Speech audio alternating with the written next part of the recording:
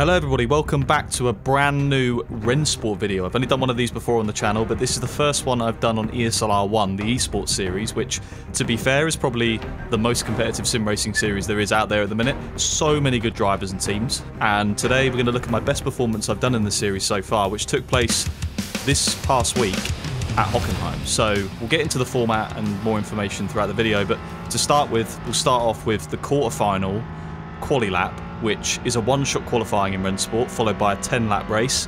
And as I say, at Hockenheim, I'm in the Mercedes, of course, so let's get into the first qualifying lap. So turn one, very tricky because of the track limits. It's so easy to get track limits, fourth gear. You can see we run wide, and we were very much on the limit of track limits there. Going into turn two then, cold brakes, so you got to sort of brake earlier than you'd like to, but second gear, and you're sort of balancing it on the throttle there, and then you've got a long straight after that. So sector one was okay, weren't too bad. We used a lot of the track on turn one, and then turn two was pretty neat and tidy. So it's a cutthroat series because everyone does so much practice, and the drivers are so good.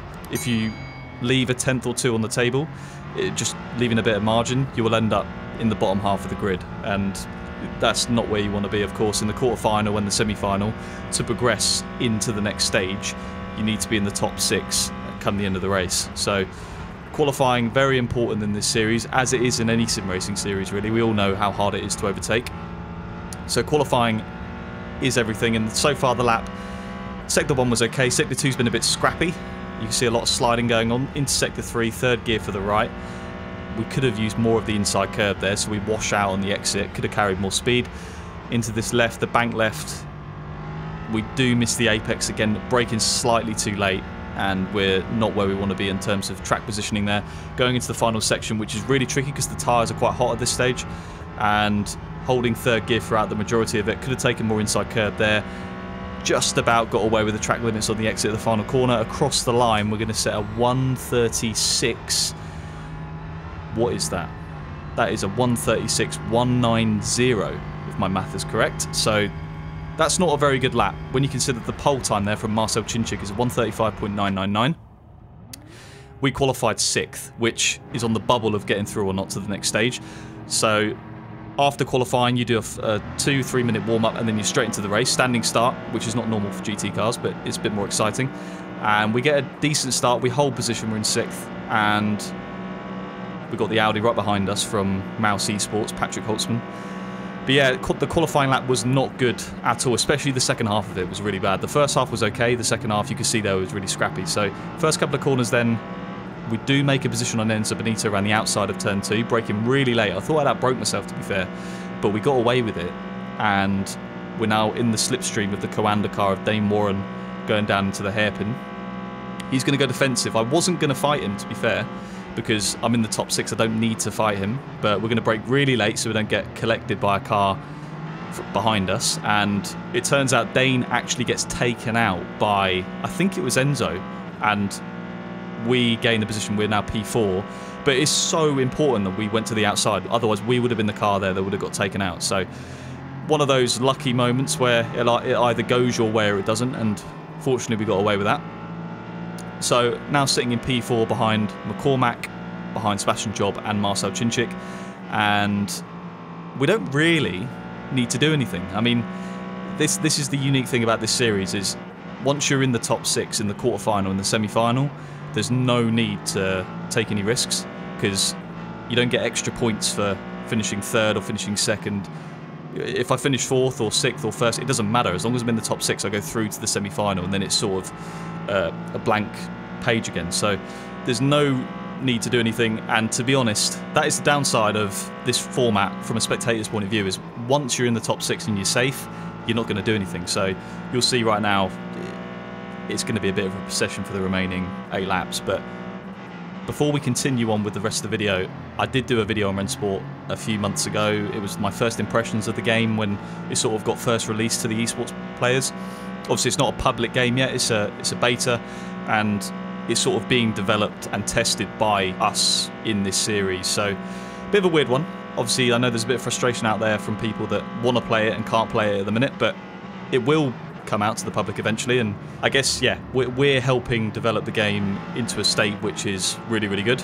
because obviously to start with it wasn't great because it's a brand new game and there was loads of bugs and stuff, but now it is showing signs of improvement, which is encouraging. So yeah, back to the racing for a minute. Nothing really happens apart from one little thing, so let's fast forward to that. So the one thing that did happen was McCormack in front of me did make a move on Seb Job going to the hairpin, which, you know, I guess the argument is, why would you do that? You're already through, why would you take the risk? But if he's clearly quicker, which he was, then why not? You know, there's a bit of contact there, but nothing crazy, no penalties going to be given out for that.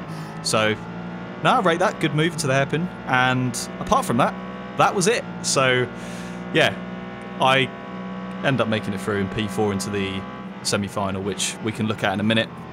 But let me talk a bit about the format. So, it's a brutal format with the one-shot quali. Very, very, very high pressure.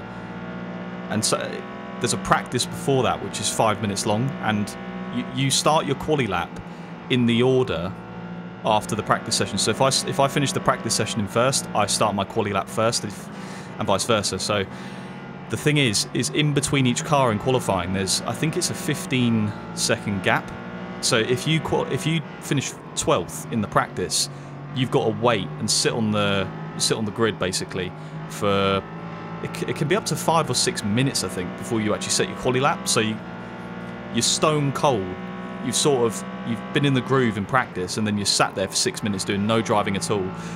And especially at a track like this, where turn 1 is so risky, you can get a track limit very, very easily, which basically you get a slowdown and your lap's over.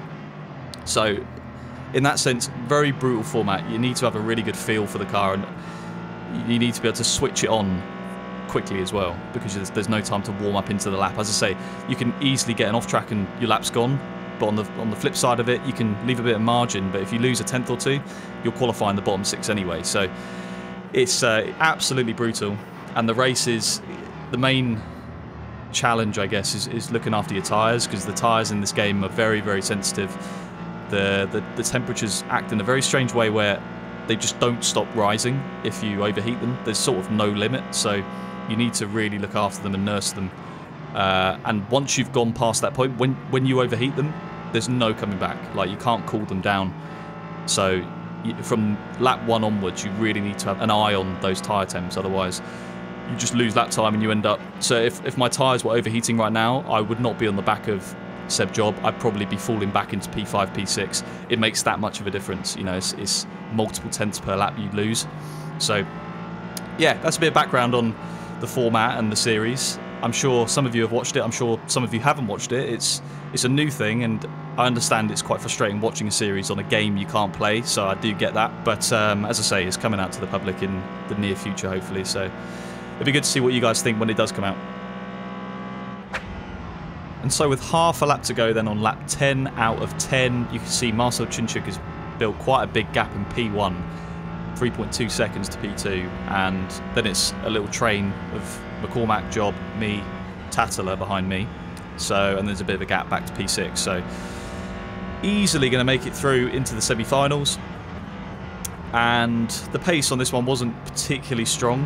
Cinchuk's pace was really good, but we were sort of just cruising, the rest of us. So yeah, we're going to make it through to the semi-finals.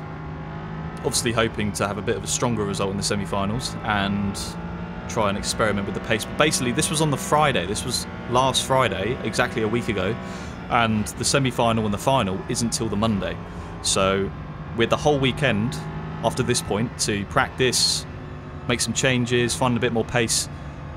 So what you're going to see is the semi-final, but it wasn't straight after. It was like 2 or 3 days after. So this is a semi-final. This is qualifying of the semi-final, which was this Monday, just gone.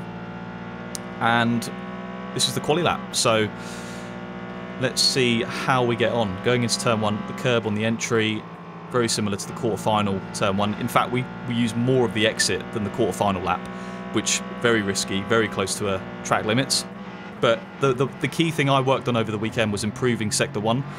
And you can see we've got a massive tank slapper in the exit at T2. But I think Sector 1 on this lap was actually better than the Sector 1 on the quarter-final lap. So I think the improvements we made, even though we made a mistake, still meant we were slightly quicker in Sector 1. So into Sector 2 then, the hairpin, you're braking when the curbstone starts. On the left, bit of rotation on the apex. You need to get on the power super early. You need to sort of pick it up. Wow, immediately. You need to use the throttle to rotate the car through the corner. Through this fast right, which is flat, easy flat. Straighten the car up for the braking, down to second gear for this left, 90 left. Again, very important not to overshoot on the braking there, and then get the car to the left so you can have a really fast run through the right. Use all the curb on the exit and more. You can use a little bit of the track there on the exit without getting a penalty. Down to third for sector 3. Again, you could use more curb there, but we don't want to use too much. So I am leaving a little bit of margin on these laps. I don't want to... The last thing I want to do is get a track limits and get a penalty, because then you do start last. But it's important not to leave too much margin. So sector 3 so far, it's looked a bit ropey, to be honest. Missed a few apexes, carrying a bit too much speed into corners. So sector 3 was not good on that. Sector 2 was good, sector 1 was good. And across the line, we're going to set a 136 point... What is that? 136.022. Sorry, I don't have the times in front of me. I'd have to work it out with the deltas. So, yeah, we're going to finish... I think we qualify... Where did we qualify this? I think it's P3 or P4. So, yeah, P4 on the grid. So, some really quick times in front of us. I think Seb Job did a 35.9, a mid-35.9. So, really good time from him.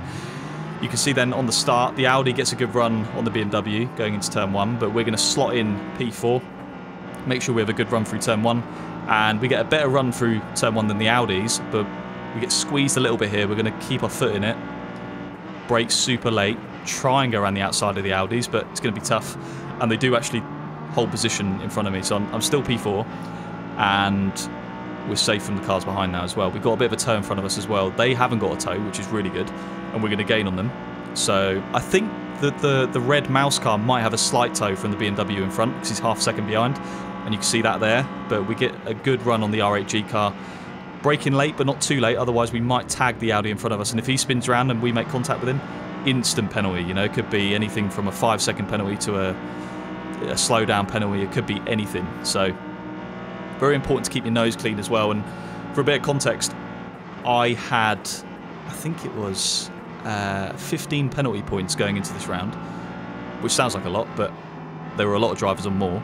And quickly, we just hold position from Mitchell de Jong there in the Porsche behind us, and we didn't quite get the position on Marcel, unfortunately. So we do slot in P4, which is okay. It's exactly the same as the quarterfinal. You know, I just need to build the gap behind, and I don't have to overtake any more cars, and I'll be pretty safely through to the final. So a good start, a good lap 1, and a decent qualifying. Nothing crazy, but a decent qualifying. So back to the penalty point thing very quickly. So I had 15 penalty points. There were drivers that were on 40, 50, 60 penalty points, I believe.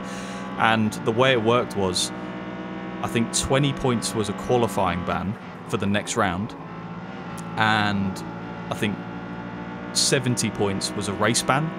So, no, 70 points was disqualification from the series. So, yeah, quite an extreme on that. But over the course of the 8 rounds, I picked up 15 penalty points. So if I got 5 penalty points in this round, I'd carry a qualifying ban into the round after, effectively. So it was very important for me to keep my nose clean and not get any penalty points, as it is for everyone. But, you know, there's always one driver in each round that gets a massive penalty. You know, if you spin someone round, you're more than likely going to get 12 to 15 penalty points in one go.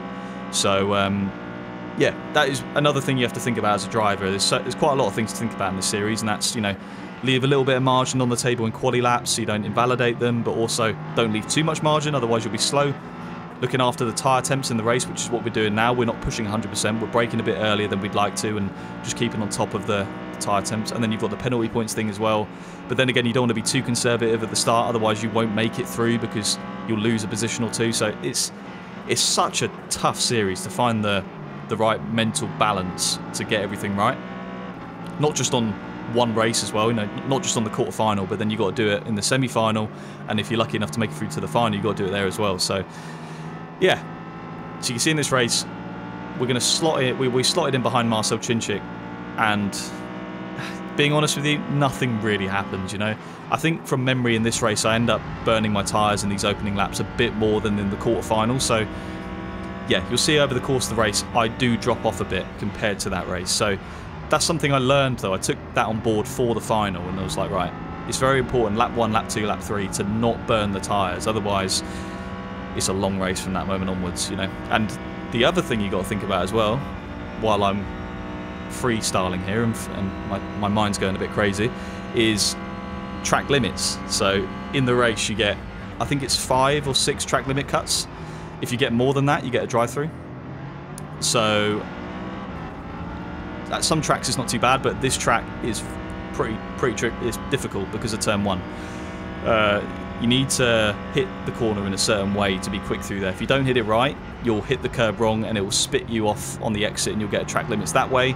But if you back off so much that can't happen, you end up losing like 2-3 tenths. So very, very tricky one, that. Spa's not too bad. Nürburgring, the other track we use, is quite bad at the chicane from memory. But yeah, I think this one's the worst just because of turn 1. So yeah, that's that. Let's see where we end up at the end of the race. And so again, we're going to pick this up with half a lap to go. We've got the Porsche Commander car of Mitchell de Jong. He's been on our tail for the majority of the race. He's been closing in. He's got good race pace. We dropped off from the Audis in front. There was a little bit of tussling, but nothing crazy, nothing worth showing, to be honest. And everyone sort of followed suit. Seb Job in P1, Lerner P2, Chinchik P3, me P4. And it was a pretty shoddy race from overheating the tyres at the start, but I'm going to take that knowledge into the final and make the amendments I need to make so I don't do it again. And yeah, across the line, P4 through to the final, which is good. It's a good result. And so once you make it to the final, you're going to score some fairly big points anyway. So very happy with that. And I was going to the major anyway, the Munich major, which we'll talk about a little bit later. But it's always good to get as many points as possible going into that major so you have a stronger chance of competing for the championship. So into the final, the one-shot quali in the final. Very important lap this if we want to get the big points. So into turn 1 once again, braked a little bit later there, and we sort of scrubbed a bit of speed off in the middle. I think we had a slow exit as well, so not the best turn 1, to be honest. Into T2, second gear again. Again, getting a massive tank slapper. It's so easy to do, it's such a fine line between the limit of grip and then past that point. So very, very shoddy sector 1, which is not ideal for the big lap in the final. You need a really good lap to be on pole here. It's the quickest session naturally because all the quickest drivers are in here. So into the hairpin, getting a good amount of rotation, but maybe braking slightly early. You can see there we had to wait before getting on the throttle more than we'd like to. I mean, these are marginal mistakes, right? If you're not seeing them, then yeah, I don't blame you because these are absolutely tiny mistakes, but they do matter. Down to second then for the left. That was good. We had a good line through there, picking up the throttle nice and early. Again, nice line through there, but we had to wait a little bit to get on the power. So sector 2 from memory was very good. Sector 3, again, we took a little bit more curb there, but we could have taken more. Going into the banked left, which is much better. We actually hooked the line up a lot better that time, so that was good. So 2 corners to go then, 2 right-handers, and we make a massive mistake. It doesn't look massive, but that was a big mistake because we slid wide and we were sat there waiting to get back on the power. So very close to getting the track limits on the exit of the final corner as well. Across the line, we set a 1 minute 36.055. So not ideal. Not ideal at all, really, because in the final you need a 35 definitely to be on pole. Marco, my teammate there, with a really good lap, a 35.961, which puts him P3, puts me P5. So P5 for the final is still good. You can do a lot from P5. The starts are always mental in the final because everyone sends it. There's no being in the top 6 and you get through and you don't score points. Every place matters in the final. So we get a good turn 1. The Porsche right behind us of Josh Rogers, he jumped the start actually, so he's not really in the mix here. We're going to brake super late into T2 down the inside of Joni Tormala, and you can see there the red line car and Marco having a bit of contact, which sets Marco back and therefore holds up Joni. I'm going up the inside, or around the outside, of both cars, so now P3. And the good thing is that Marco's my teammate. You know, we're not going to fight each other stupidly hard, so we're going to drop back in the pack. You know, I'm going to brake super late here, so's he, and we'll both not make contact with each other. I need to avoid the red line car there, which I just about do. And we slot in, he slots in behind me, and then I remember him on the comms on that particular moment. He was like, right, he's not going to fight me. So I was like, right, let's go. Let's work together to try and get back on the front pack of Bennett and Chinchik. So yeah, a good start, a really good start. Quite fortunate with the contact between Marco and the BMW to make it from P5 to P3. But at this point, I switched into tyre conservation mode. I was like, right, in the last race I burned them, so I'm in a good spot here. I'm going to take the first 2 or 3 laps nice and easy. I'm not going to overshoot my corners. I'm not going to have too many slides, get on the throttle too early and burn up the rears. I'm going to just take it nice and easy, drive very much within myself. Don't push beyond the slip angle of the tyres, because that's when they start to overheat. So, and then lap 3 to 10, I'm going to use those laps to really, you know, explore how far forward I can get, you know, use the pace of the car, because once you've stabilised the tyres, you do have to look after them still, but it's those first 3 or 4 laps I think that are the most important. So you can see on the minimap, car 92 is in the pits. That's Josh Rogers, who had a jump start, so not good for him in the championship, but we are P3 and it's a big train basically. Everyone's so quick in this final, there's not going to be any major gaps, and this is really good. As I said earlier, I'm already through to the Munich Major, so is Marco, but we as a team were fighting for P5 in the championship, in the team's championship. So effectively there's 12 teams in this, 48 drivers, and the top 6 get prize money, the top 6 teams. So going into this round, I think we were 6th, maybe 7th, and we were looking for P5. I think we had a shot at P4 as well. So this is a really strong position. You get massive points for being at the front of the final. And if you go out in the quarter-final, you get basically no points. So our main rivals in this particular event, or the end of the season, were Williams, G2, Mouse. And we definitely outscored Williams because none of their cars made it to the final. Mouse had a couple of cars in the final, but they're at the back. And G2 were the 2 cars behind me and Marco. So it's looking good at this stage. And although there's a Munich Major, the final event of this series in a couple of weeks, the Teams Championship finishes at the end of this race. So the Teams Championship doesn't go to the Major. The Major is only for the Drivers' Championship. So it's good for me and the drivers to be 3rd here, just to really, you know, bump myself up in the standings before the Major. And in terms of the Teams Championship, it's good because we're going to jump a few positions if we finish where we are. So, but I'm not focusing on that too much. I'm focusing on going forward. The 2 cars in front, R8G and Redline, they were fighting for the championship itself, so 1st and 2nd. So they had a lot more to lose than us. So if I could get on the back of either of these 2 and make a fairly risky move, I'm pretty sure they would have jumped out of the way. They definitely need to finish at the front. So I think as it stood right now, I think Redline were winning the championship. So I knew that, and I was like, right, I just need to get on the back of them, make a move, and I'm sure they're going to let me through. So yeah, it was a very tame first couple of laps, keeping my tyres in check, but it does have a bit of action, more action than the quarter-final and the semi-final. So going into turn 2 then, on lap 4, we're very close behind Bennett. We've got a bit of a gap to Marco. What's that, 7 tenths? So the BMW, the bop is obviously different for every car. The BMW's weakness is straight line speed, so I had a very good shot here of making a move. You can see here he doesn't defend. He's very much going to let me go, thinking of the championship. We're going down the inside, braking fairly late to get the move done. Got a nice gap in front of us to the Audi, so no worries about hitting him.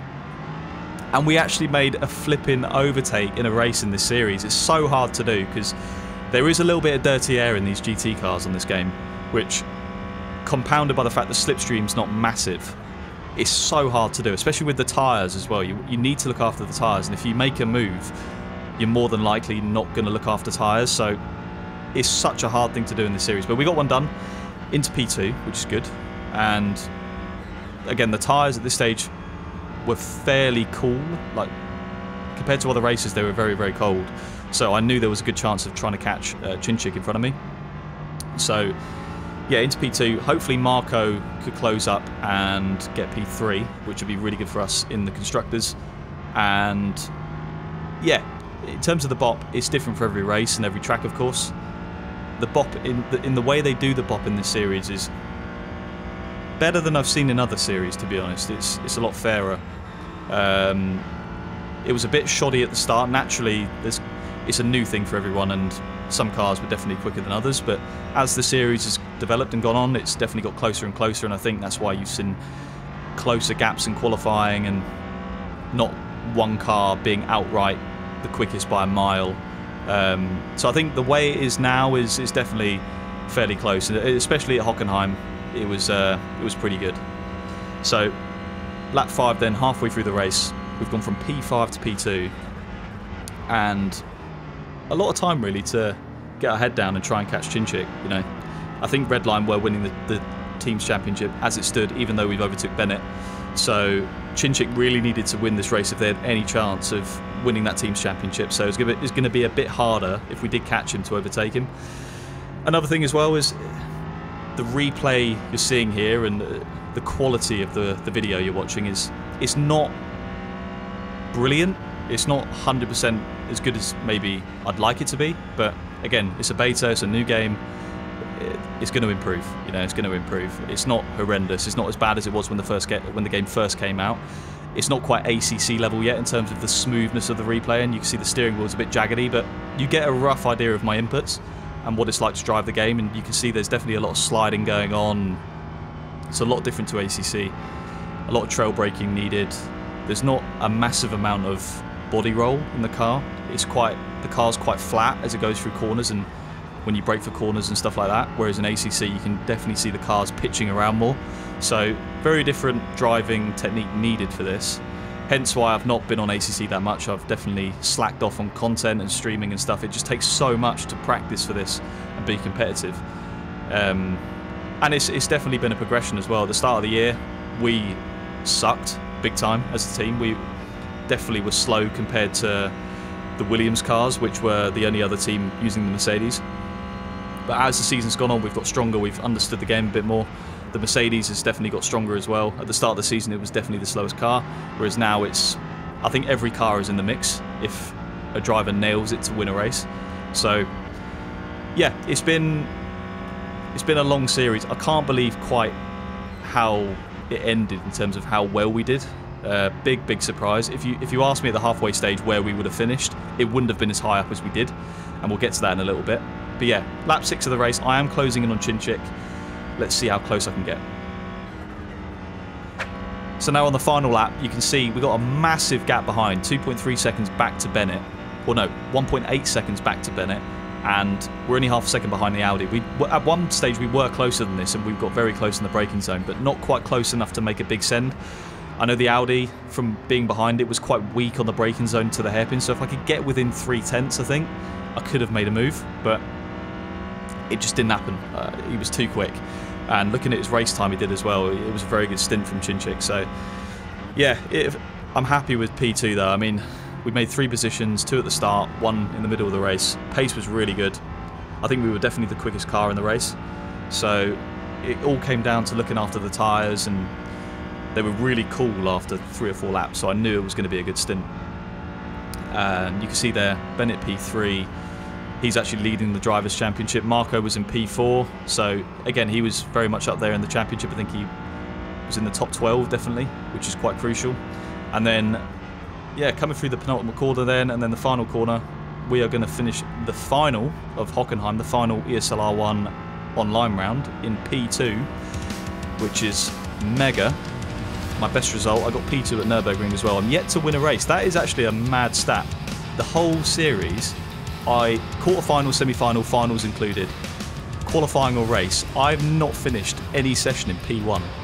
The best I've ever managed is P2. I've just been Mr. Consistent. I think it's just bad luck not getting a P1, but you can see then the championship standings in the drivers. I'm P4 now, which is a lot higher than I've been the whole season, 214 points. Still a fair way behind P1, and then in the team's championship, we ended up finishing the season in 5th. 10 points behind Mouse, which is a bit frustrating, but yeah, unbelievable turnaround. As I say, after like round 4, we were 10th in the team's championship. None of us were in the top 20 in the drivers, so a mad second half of the season. Me personally, I had 3 podiums. Marco won a race. We really found some pace in the second half. So what's next then? The Munich Major is on the 3rd or 4th of June, which consists of qualifying and races. It's a massive LAN event. They had one in Katowice earlier in the year, which was a really cool show and cool event. So definitely keep your eyes peeled for that. It's on the ESLR1 social media channels and stuff. Hopefully, I've got a shout of being up there in the drivers, maybe challenging for the championship, who knows. I think for the video, that is pretty much it. So I hope you enjoyed my first proper Rennsport video, an esports video. And if you did enjoy, give it a thumbs up, sub to the channel. Hopefully I can continue with more Rennsport videos as the seasons go on. This is coming to the end now of Season 1. There is definitely a Season 2 going to happen late summer. And yeah, thanks for watching. Take care. Have a good one. Bye-bye.